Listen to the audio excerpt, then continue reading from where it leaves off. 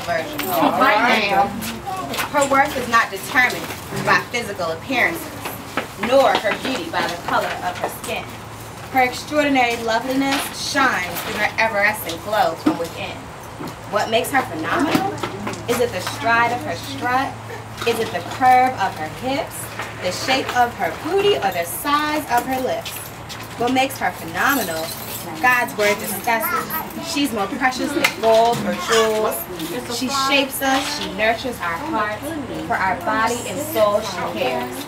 She feeds her household spiritual food. She meditates, studies God's word, and says her prayers. Early morning she wakes while her household still sleeps. She prepares her home for a new day. God's commands she keeps. Her husband need not worry. Her children need not fear.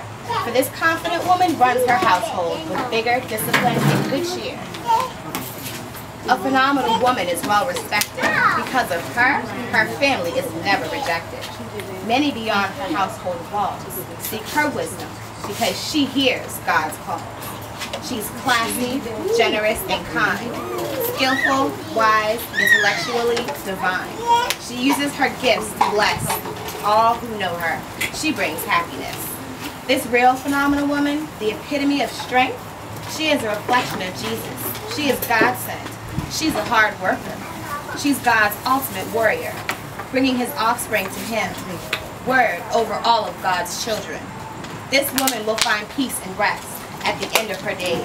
Her husband and children will honor her, will give her praise.